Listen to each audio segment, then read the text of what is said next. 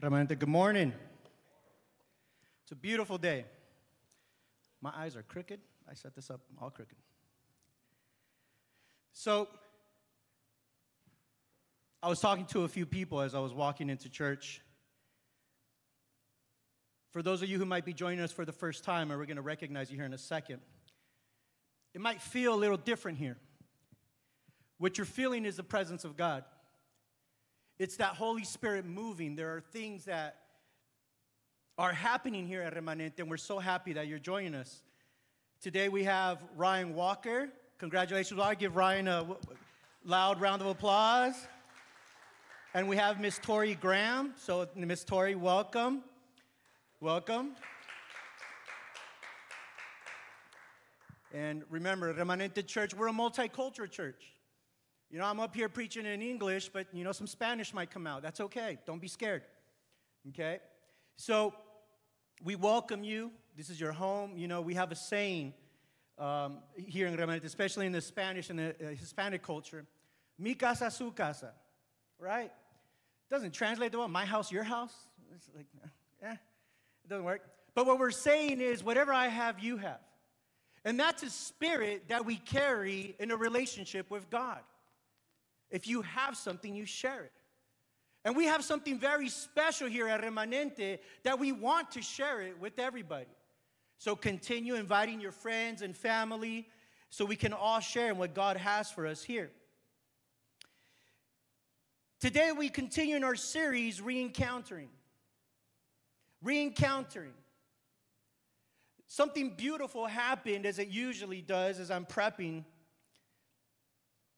All week, we've been dealing with a theme of living out our living testimony, the living testament. Before someone reads the Old Testament, if they don't know Christ, and they're in your circle of friends or family, before they read the Old Testament or the New Testament, they're going to read something first, which is the Living Testament. Some of you might ask, what is the Living Testament? That is your Living Testament. How are you living out what you believe? There's a lot of people. Have you ever met somebody, none of us, but of course, but you ever met somebody like, you're Christian? And you look at them all sideways, and hopefully not. Maybe they look at you like, wait, you're a Christian? Because maybe you were embarrassed to share that, or maybe we weren't living the way we should have been living. I know in my life, I've had people that are not Christian question me and kind of correct me on how to be a better Christian. Think about that. I've maybe said something or joked around. They're like, you? Thankfully, this hasn't happened in a recent while, but it has happened, and I admit it. But what happens when we re-encounter our old life with a new faith? Many of you are exploring this new walk with Christianity. Walking with Christ, you are now beginning to understand what that is. You're feeling a transformation. You're speaking differently. You're feeling differently. You're walking differently. But what do you do when your new faith is encountered with your old life? Those of you who know me, been with me for a while, understand people on the submarine call me D, because we address each other by our last names, DeLeon. But for short, you know, a lot of people can't say DeLeon, DeLeon, like, no, so they would say D. And Alex, D, has an old life. They called it Old D. They knew my old life. They knew my old life before I gave my life to Christ. And they could see, and these are not Christians, but they could see a difference between how old D would handle something and how new D would handle something. We become transformed. What do? Maybe some of you have already encountered, after the Colombian trip, after you give your life to God here, people are like, you're different. Sometimes that may be allowing some conflict to come into your life. What do? How do you handle that? So that's what we're going to talk about today. I titled this sermon, Re-Encountering Our Old Lives with New Faith. Re-encountering our old lives with new faith. We have to step out of our comfort zone. When I went to my second submarine, on my first submarine, I wasn't Christian. But my second submarine, I'm like, I'm going to be Christian. But I had a thought, I'm like, am I brave enough to do that? Because I remember there was a Christian on my first submarine. I remember it vividly. Nicest guy in the world. Short guy, really nice guy, always well put together, never said a bad word. But I remember everybody bullied him. Everybody picked on him because they're like, oh, you think you're too good for us? You think you're so much better than us? And he never said that. He goes, no, guys, it's okay. I love you all. And they would laugh at him. And I remember that vividly because I never laughed at him, but I never defended him. I never defended him. And I prided myself in being able to defend others and protect others. It is in my nature. It is why I joined and served in the military. But having a friend, a brother, whom I went to war with, when he was being attacked, when he was being bullied and picked on, I never stood up for him. Because I said, well, if I stand up for him, I'm not Christian, but they're going to think I'm Christian, and they're probably going to make fun of me. And I was popular on the submarine. I had a supervisory position. Everybody knew me. I'm like, I don't want them to see me differently. Remember, this was my first submarine. I wasn't Christian then. I knew of God, but I didn't feel at the time I was worthy. What kind of conflicts arise in your life? Those of you who are working and being transformed. James chapter 2, verse 26 reminds us of something. James chapter 2, verse 26. The Bible says, for as the body without the spirit is dead, so faith without works is dead also. For as the body without the spirit is dead, so is faith without works is dead also.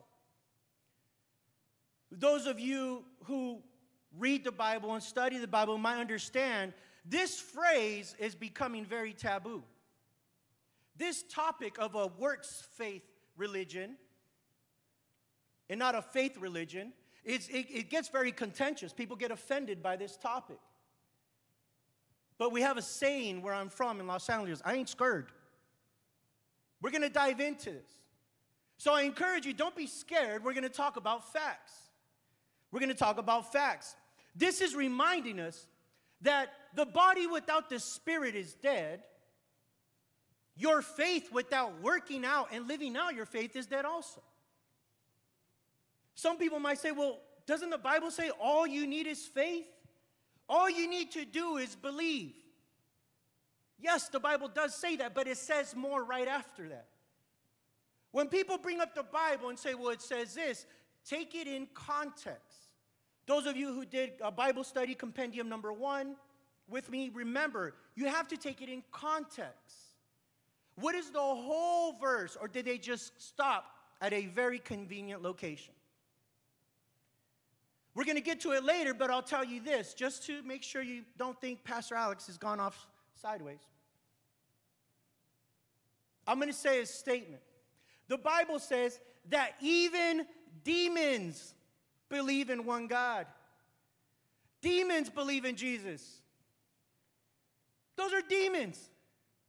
So right there is evidence, facts, that you can't just believe. That's what this is telling us. Faith without works is dead. And we're going to delve into this a little bit longer. Faith and action must go hand in hand. Faith and action must go hand in hand. What do I mean by that? Well, the Bible in James chapter 2, verse 14 and verse 17, tell us the following. Faith without works is dead. Verse 14, what does it profit, my brothers, if someone says he has faith, but does not have works. What does it profit, my brothers, if someone says he has faith but does not have works? Can faith save him alone? What do you guys think? We've already discussed that even demons have faith. Even demons believe in God. They recognize Jesus. But this is reminding us and is setting a foundation. What does it profit you if someone says they have faith but doesn't live it out? Remember what this looks like. You might see people at school, at work, in your circles, and they're like, I'm Christian. Oh, cool. But they don't live a Christian life. I have faith in God, but they don't obey God. That's what we're starting to talk about. We have to obey. We love to say, yes, I'm Christian, but sometimes we don't like the other part. We have to obey. We have to walk out our faith. We have to live it out. And this is reminding them, what does it profit you if you don't do that? Verse 15. If a brother or sister is naked and destitute of daily food, and one of you says to them, depart in peace, be warmed and be filled, but you don't give them the things which are needed for the body, what does it profit? I'm going to paraphrase this for you. Let's just say you're walking down the street, and then you see someone begging for food, for water, and you see that they're in need. What does it profit anybody if you just say, go in peace, be warmed and be filled, Jesus loves you? Like, okay, that Jesus loves me, but I'm hungry, I'm thirsty, I'm cold. Knowing that you have $1 in your pocket, you just ate, you're full, you're walking because you're so full, like, oh, I need to go for a walk, I'm so full. But there's somebody who needs something. I love how it ends. What does it profit? What good is it? What good is your faith if you can't improve the lives of somebody else? What good is it? I know this is heavy, bear with me. Verse 17. Verse 17. Thus also, faith by itself, if it does not have works, it is dead. If it does not have works, it is dead. Faith by itself. You need to remember this. It's not enough to just believe. It's not enough to just have faith. Because faith alone is really just a thought. It's how you live out that faith that proves your faith. That doesn't make this a works-based religion. Be very mindful about that. This is where people get upset. This is a relationship with Christ. Being Christian means I follow Christ. I accept Him as my Lord and Savior. I choose to live this lifestyle. This lifestyle that is directed by this book, the Bible, which gives us the instructions of how we should live our lives. It gives us lessons of what not to do. It gives us guidance. It gives us wisdom. It comforts us. It's the living Word of God. This passage emphasizes that faith should manifest in our actions. Another way of saying that is, if you have faith, people should be able to see that based on how you live your life. If we have faith but fail to act upon it, it's like offering empty words without any substance. Like the example that I gave. Someone needing help and you're like, I'm going to pray for you, but can you help me? No, God will come. Like, what are we doing? Living out our faith requires us to demonstrate our love and compassion through tangible deeds. Tangible means something you can see, something you can handle, something you can feel. Verse 18. But someone will say, you have faith and I have works. They might say that. You have faith, but I have works. Show me your faith without your works, and I will show you my faith by my works. The Bible itself recognizes this is contentious, and people are going to be religious about it. This is not a works-based religion, Alex. That's not what I'm saying. I'm only talking about what the Bible is saying. And the Bible is reminding us, I will show you my faith by how I live my life. I will show you my faith by my works. You're going to be able to see my faith because look at how I'm living my life.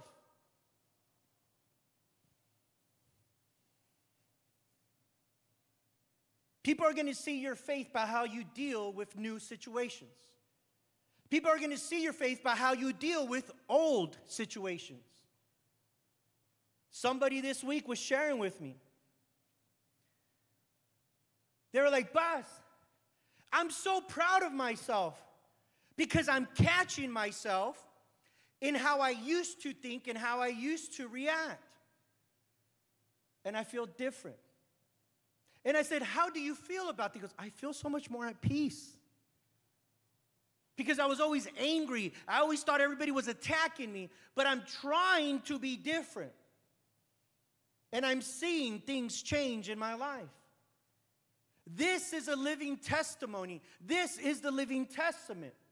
When you obey and you demonstrate your faith by your actions and your works, you will see transformation in your life.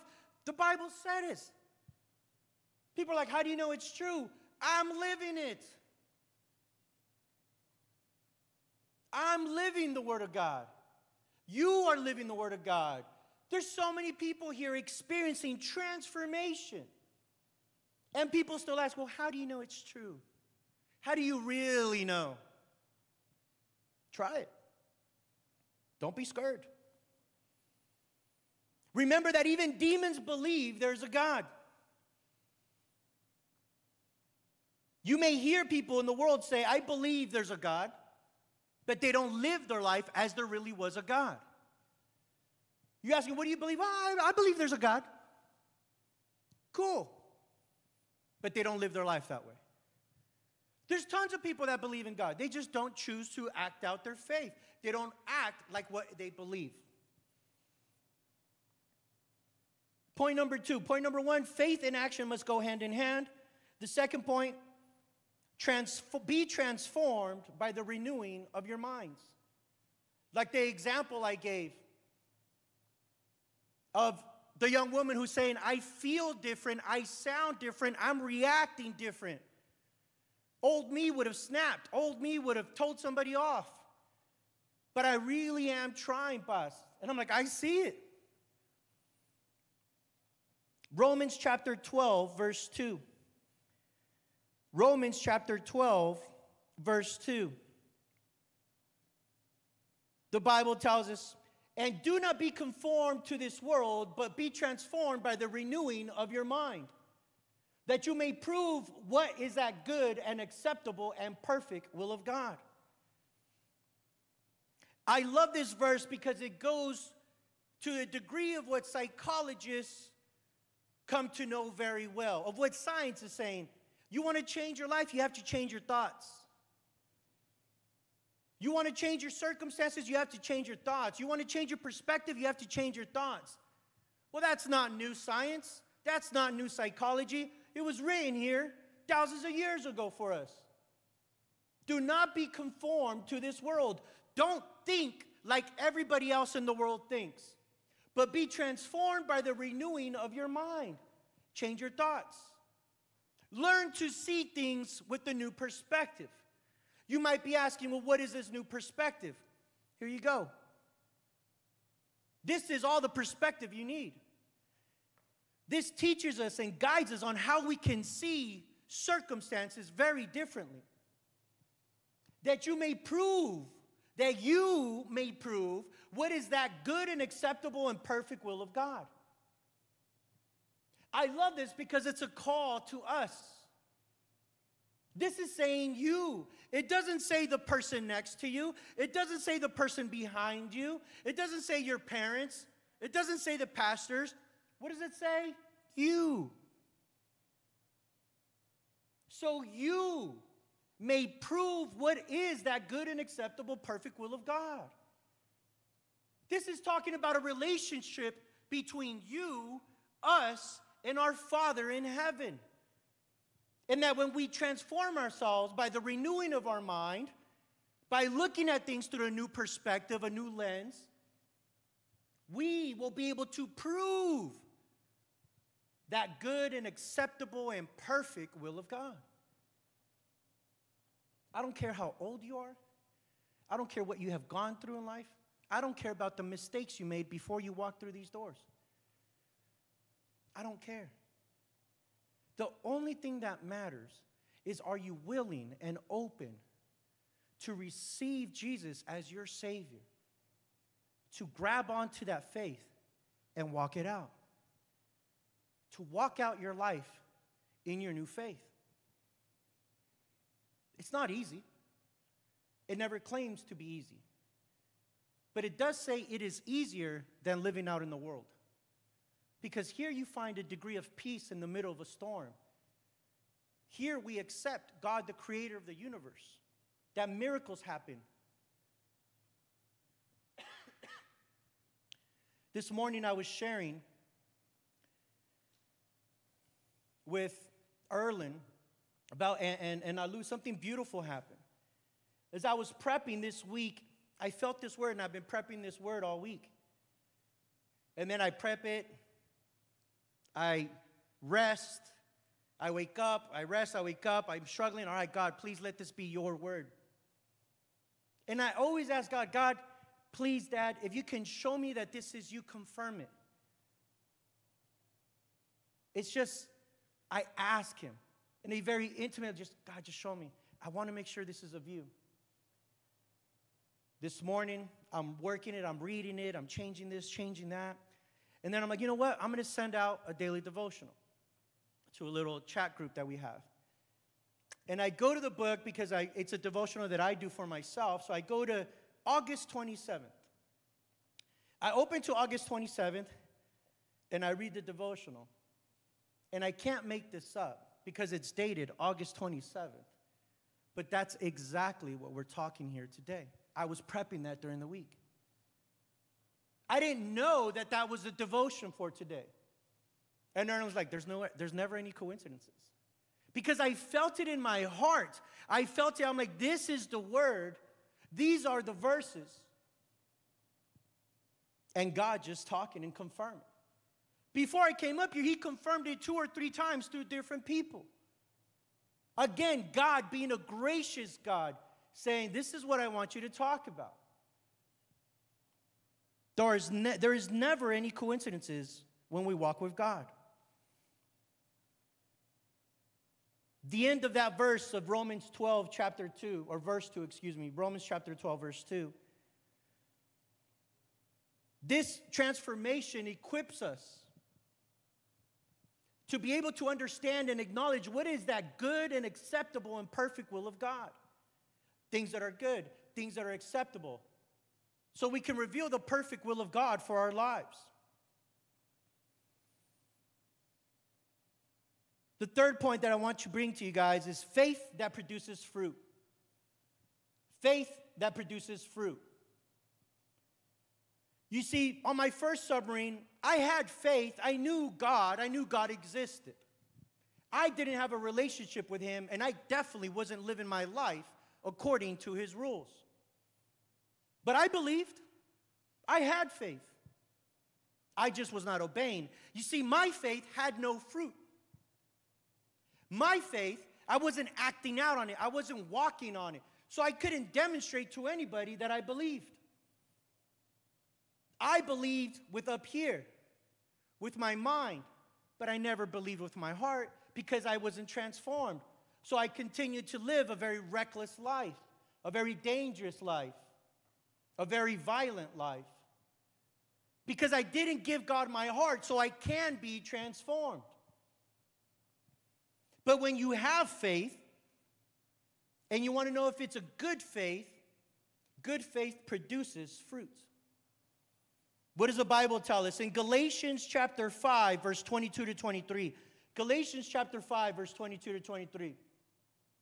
But the fruit of the Spirit is love, joy, peace, long-suffering, kindness, goodness, faithfulness.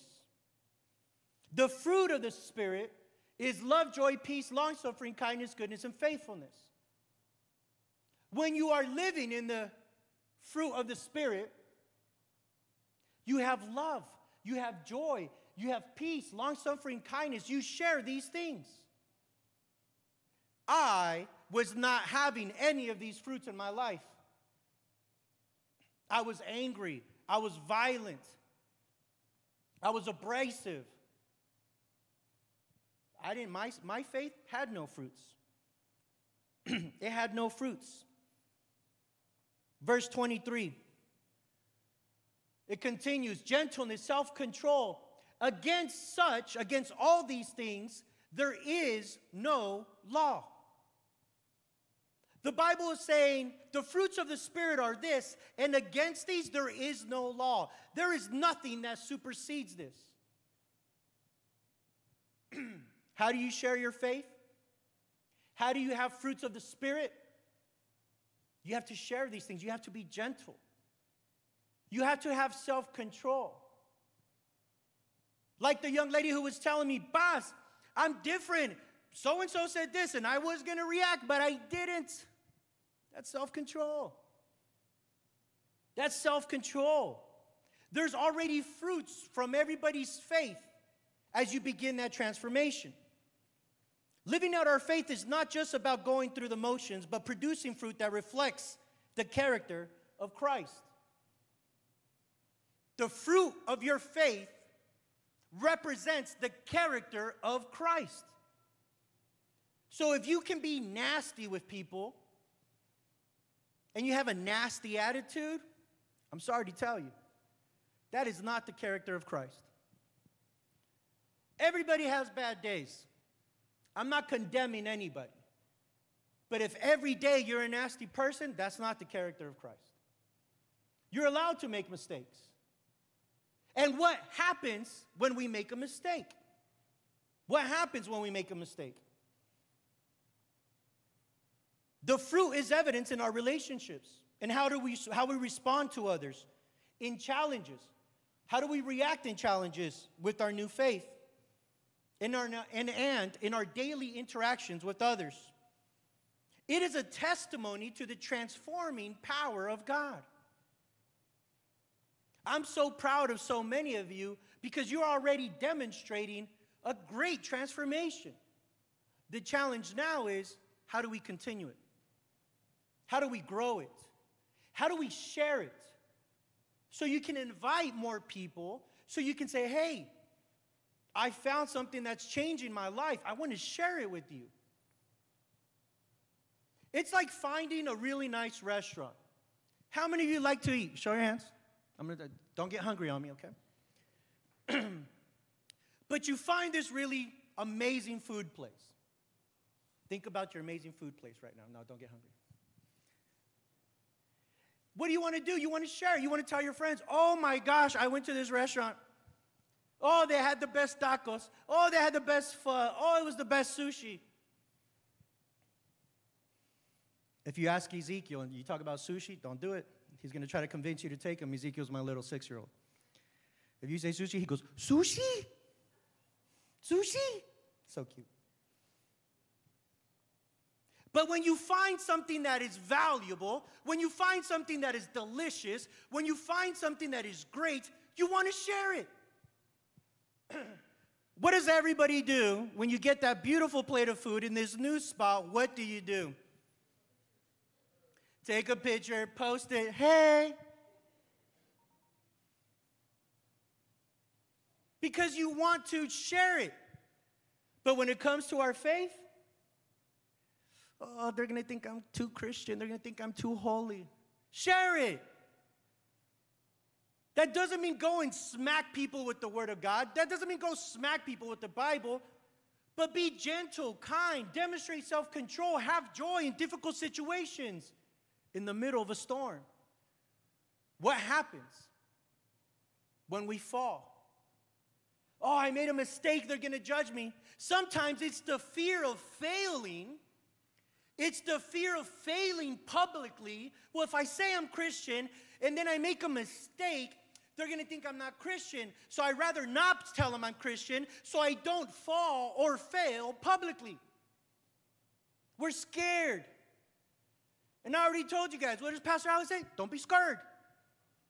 Don't be scared. Don't be scared to make a mistake. And I'm going to tell you guys why. What happens when we falter? What happens when we fail?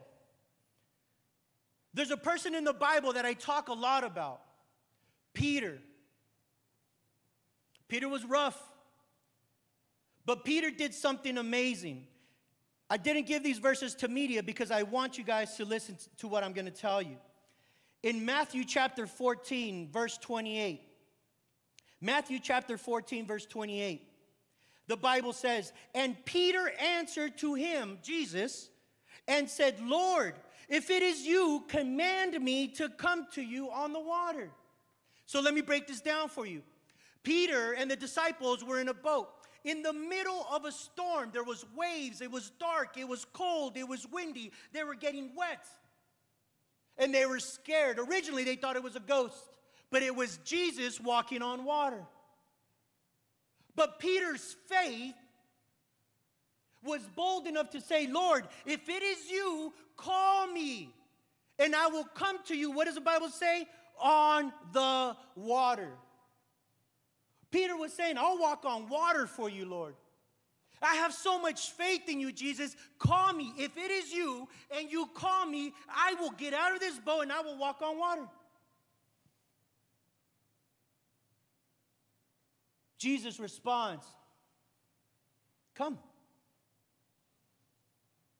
Come. When I read that, I'm like, woo. What would you do if Jesus looked at you and said, come here?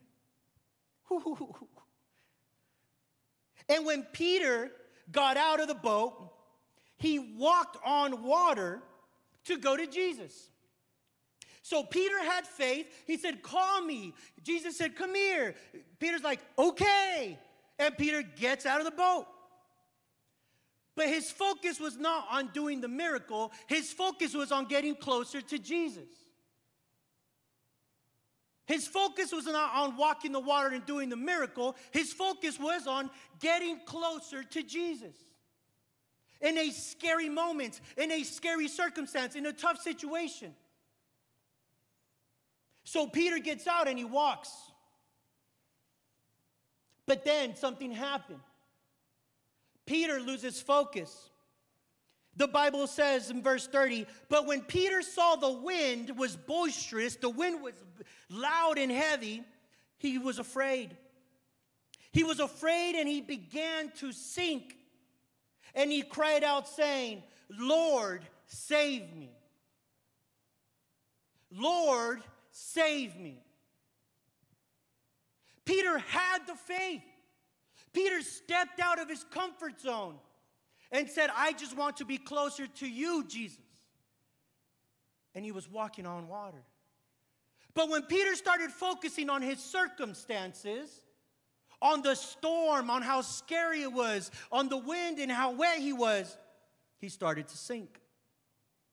He took his eye off the prize. He took his focus off of Jesus. He made a mistake. Imagine the disciples are like, you thought you could walk on water. They could have made fun of him. Look at you, you're all wet. But it doesn't tell us that. But imagine if you were in that situation. Some of you are walking on water right now. Some of you are living now your miracle because it's changing your life. Don't be afraid to get out of the boat. Don't be afraid to make a mistake. Don't be afraid to lose focus. Because if you start sinking, you're only highlighting how good Jesus is and that he will be right next to you and he won't let you drown. Who says amen to that? Give the Lord a loud round of applause.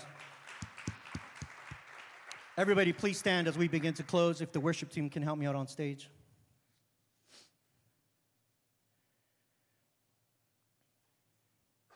Just because you say you're Christian, just because you are taking a new chapter and you're being transformed and you're walking and talking differently, doesn't mean you have to be perfect.